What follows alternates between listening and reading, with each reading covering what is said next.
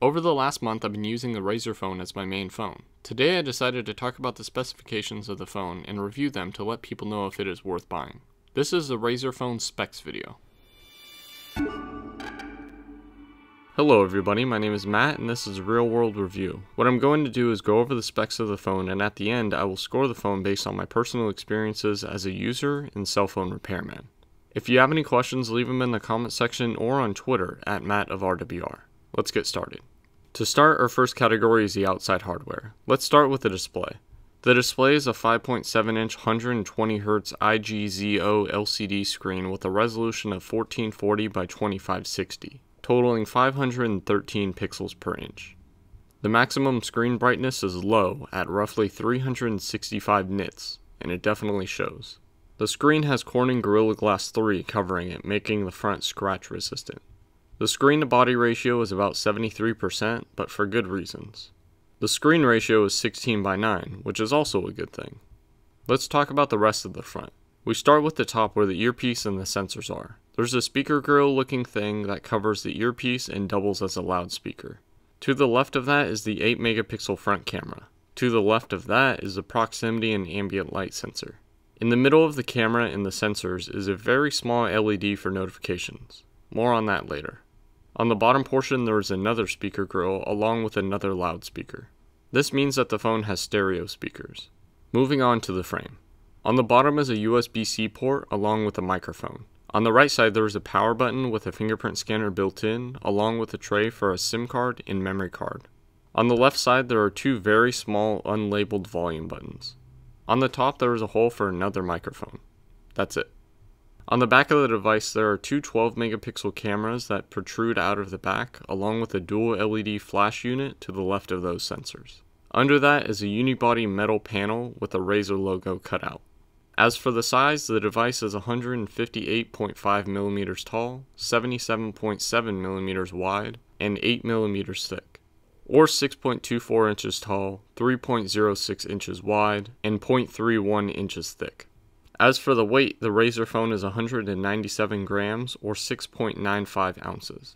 The phone is not water resistant and does not have a user removable battery or back. And now we move on to the cameras. There are two different 12-megapixel sensors with a dual LED flash. The aperture is f1.75 for the standard lens and f2.6 for the telephoto lens. The phone supports different camera features like high dynamic range, portrait mode, and 2x optical zoom. The rear camera can record video in some odd ways. You can only record 4K, 1080p, and 720p at 30 frames per second. And as for slow motion video, you can only capture that with a third-party application. More on that in a few minutes. The front camera is an 8-megapixel sensor with a f2.0 aperture. It allows for a max of 1080p recording at 30 frames per second. The next category is the inside hardware. As usual, we start with the processor. The processor in this phone is a 64-bit Qualcomm Snapdragon 835 chip. It is a 10nm octa-core processor with 4 cores running at 2.45 GHz and the other 4 cores running at 1.9 GHz. Geekbench gives the phone a score of around 1,926 for the single core and 6,670 for the multi-core test. The GPU is an Adreno 540 that runs at 710 MHz. When testing the GPU, Geekbench gives the phone a score of around 7,925. This phone has 8GB of LPDDR4 RAM, which is a lot for most flagship phones. Well, unless you're OnePlus. The model I'm reviewing is the RZ35-0215, and it is factory unlocked. The phone supports 1G, 2G, 3G, and 4G, assuming that the market you're in still supports those, along with LTE bands 1, 2, 3, 4, 5, 7, 8, 12, 17, 19, 20, 25, 26, 28, 29, 30, 34, 38, 39, 40, 41, and 66. As for Wi-Fi and Bluetooth, the Wi-Fi chip is a 802.11a B, G, N, AC dual band, and the Bluetooth is version 4.2. This phone also supports NFC and AGPS. The battery in this phone is a 4000 mAh lithium-ion cell that's supposed to last all day. Razer doesn't have any benchmarks for this battery, but it should last a full day even with medium to heavy usage. This phone does support Qualcomm Quick Charge 4 Plus and provides hours of charge in just a few minutes. The phone comes out of the box with Android 7.1 Nougat and has been updated to Android 8.1 Oreo. There are plans for this phone to support Android P when it does come out. This phone supports a bunch of different audio formats like FLAC, OGG, M4A, and WAV. As for video playback, the phone supports a few formats like MP4 and H.264. Now that we have gone over the specs, it's time for me to give this phone a score. Note that this phone comes with 64 gigabytes and can be purchased new for $699. It should also be noted that this phone is about 9 months old and most people will want to buy this phone used, and the scoring does account for that. Let's start with the frame. The phone is made out of glass and metal with a little bit of plastic. The front is mainly glass and plastic, while the back is all metal. The screen is a flat LCD that has a refresh rate of 120 Hz. Above and below the screen are two speaker grills that cover this super loud dual speaker setup. There is a very small LED for notifications, but in every light situation, it is very hard to see. Even though the frame is metal, you shouldn't have to worry too much about bending because this phone is pretty solid and pretty thick. The camera lens is glass and it shouldn't be much of an issue because it sticks out just a very small amount. This phone is very large. Well, it is a decent size, but for some reason I thought this phone would be a lot smaller than what it really is. If you're used to large phones like the plus-sized iPhones or Galaxy S's, you might be used to this phone already. This phone is a pretty wide, tall, and thick phone, but it is for good reasons. As for the buttons, they're in some odd places. It's a nice look, but at the same time, it's in the middle of the phone, so it's kind of weird when you have it sideways. You don't know exactly if you're pushing volume up or volume down. On the Next Bit Robin, it made a little bit more sense because you knew exactly where they are, and they're in a different position as well. Maybe next year they can move the buttons up a little bit more. That's what I recommend at least. This phone has a robust look, but I kind of like it, so the outside hardware will get an 8 out of 10. Next is the screen. This screen is a flat 5.7-inch LCD display with a refresh rate of 120 Hz, which means that the screen is twice as fast as pretty much every phone out there. The Sharp Aquos R is technically the first phone with this technology, but it is a lot easier getting a hold of the Razer Phone. Sure, the screen isn't OLED, but the refresh rate is amazing. However, having the screen technology does come at a cost. Like I said, the screen isn't OLED, but that's because 120 Hz on an OLED screen this size is either not easy to do or will cost way too much to complete. Another downside is not only the screen brightness, but the power required to make this screen. The screen is dimmer than most LCD phones, along with most OLED panels. I mean, even phones like the Samsung Galaxy S5 have brighter screens. On top of that, when the phone gets warm, the screen actually will dim to combat the heat like the iPhone does. Razer says that this is supposed to happen after about half an hour of gaming, but I've had times where I saw the screen dim before I even dropped out of the plane on PUBG. Sure, it's an amazing looking screen and the colors come out looking nice, but at what cost? I mean, after all, it is a 5.7-inch 1440 LCD screen with a standard 16:9 ratio. It's meant to be basic, but with some special features. To me, I was a little bit disappointed with this phone because of the screen, but at the same time, the 120 Hz screen looks amazing, so the screen will get an 8 out of 10. Make it OLED and brighter, and it might get a 10 next time. Next is the inside hardware. The Snapdragon 835 processor was the top of the line in 2017, but it still is pretty awesome in 2018. With almost stock Android on this phone seems to be the fastest phone out there, but that might be because of the 120 Hz screen. The 4000 mAh battery in this phone is pretty awesome. I had some issues when I initially got the phone, but the battery life dramatically increased after a couple days. I would have to say that this is the best battery life that I've seen in a phone, but I feel like it's because of the screen brightness. Still, having a huge battery doesn't always mean that the battery life is going to be good, but in this phone it worked out pretty well. With basic usage, you might actually be able to get 2 days out of this battery, but really what matters is the gaming on this phone. You should be able to get a couple hours of gaming out of this phone and still get through the day without worrying about the battery dying. Like I said, this phone does have dual speakers and it was executed perfectly. These speakers are possibly the loudest speakers on a phone, even to this day, and the stereo setup is perfect, unlike the iPhone 7 through iPhone 10, Samsung S9, and the Google Pixel 2. They have amplifiers in the speakers, and both speakers produce the same amount of audio as the other, rather than one being louder than the other.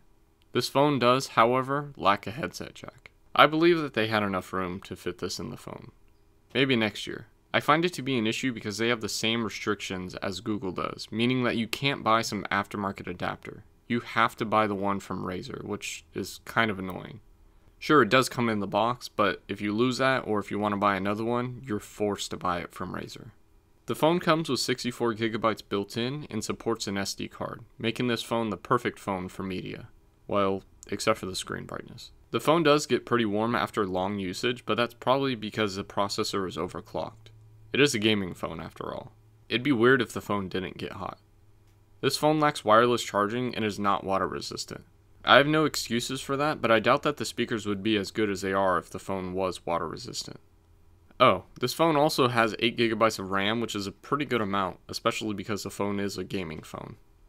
Overall, I would say that this phone gets an 8.75 out of 10 for the inside hardware. Next is the camera. The camera's alright. Nothing to really talk about. I'm being serious. The stock camera barely has portrait mode, and that's it. No filters, no slow motion, no 60 frames per second video, no special modes, just pictures, video, and portrait mode. Sure, there are apps that allow software features like recording speeds and filters to be used, but the point is some of this should have been built into the phone. The camera also lacks optical image stabilization, but that's probably because the camera sensors are so close to each other. The pictures don't come out looking that bad. Honestly, it kind of reminds me of the Moto Z2 Force when it comes to taking pictures. Taking pictures at night works, but it doesn't look that good to me. The portrait pictures come out fine, but like the Moto Z2 Force, you'll have to be very still when you take them, or else they won't blur properly. Even then, if the lighting isn't right, they still look weird. As for the front camera, this 8 megapixel sensor sounds good on paper, but it's decent at best. Again, the phone's highlight is clearly not the camera, so the Razer phone gets a 6.5 out of 10. Next is the software. Being the first Razer phone, they had a choice. Go with stock Android or put a Razer skin on it like most phones. Lucky for us, they stuck with stock Android and added some basic apps and customization, and that's it. This phone checks the normal boxes, adding double tap to wake, ambient display, and a stock experience. There is also an app for customizing the app icons, if you're into that. It also comes with Dolby Atmos, which makes the speakers sound even better.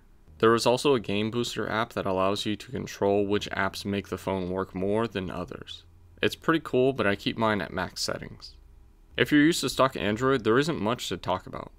The stock choice makes the phone smoother, so I can't say that this is a bad choice. The software never gets put into the scoring, but it will get an amazing 9.25 out of 10. The last score is a future-proofing score. This phone has been out for a couple months and it's already kind of getting old. There are some defects to this phone that were done on accident, but some of them were done on purpose. Starting with the accidents, I have to bring up the vibrating mechanism. Just like the Maxon 7 Mini, it just sounds really weird. And I have a feeling this happens on a lot of Razer phones. With this said, it does get the job done, but I could assume that this will get worse over time. There is also an issue with the screen not working properly, which is pretty understandable because the technology is pretty new for this phone. Still, this happened to my phone, so I can assume that this can happen to anyone's phone as well. I have checked some forums and saw a bunch of people complaining about the same issue. My main concern would be the battery, but there are many ways to save battery and the size of the cell is massive at 4000 milliamps. I could assume that Razer knows that this could happen, so hopefully they added a bunch of tech to make the battery lose capacity slower like Samsung did with their S8 and S9 batteries. With this said, the phone gets pretty warm and this may cause the battery capacity to diminish a little bit more than most phones. There is a USB-C port on the bottom, which is expected, but the headset jack is missing, which is not expected. Also, Razer sells a bunch of wired headsets, but you'll need an adapter to use those. Kind of annoying. I find this to be an issue because the phone is larger than most phones. I think they could have made the phone a little bit bigger and added a headset jack. I mean, come on, the phone doesn't have water resistance, so we deserve a headset jack. Oh, did I mention that the aftermarket headset jack adapters don't work on this phone? Yeah, not cool. The Snapdragon 835 processor is a year old, but it should still work perfect for the next 2 or 3 years. Also, having 8 GB of RAM helps with running apps and multitasking. I never ran into any major lag. The phone is pretty solid in that sense. Now there is a small chance that someone at Razer is watching this video, so I have some things to say to you. The next Razer phone 1 needs a headset jack, 2 wireless charging or water resistance, doesn't have to be both, but that'd be cool if it does, and 3 an OLED screen or a screen with at least 500 nits or more. Oh, and a better camera with optical image stabilization. That's all I would want. Overall, I would say that this phone is future-proof and gets an 8 out of 10. Add up the scores and this phone gets a 39.25 out of 50 or 78.5%. Sure, you can say that Razer bought Nextbit and their second phone was the Razer Phone, but still, think about that. Their second phone that they created has better speakers, a bigger battery, more RAM, faster screen, and faster processor than the Samsung S8 and even the Samsung S9, minus the processor. Razer did a really good job with this phone and unfortunately won't sell too many phones for the first couple of years, but like Essential and OnePlus, we need phones like these. These phones help break the molds and give customers what they want, not what the companies force us to settle with. This phone retails at $700 but can be found for around $400 in the used market, which isn't too bad. Personally, I would take this phone over the flagship phones in the same rank. Sure, the screen is dim and the phone gets warm, but the refresh rate and the battery is amazing. Fun fact, Razer's headquarters is in San Francisco, California, and they own the THX brand. And that's it. Let me know what else you want me to review in the comment section below or on Twitter at MattofRWR. And I have a question for you.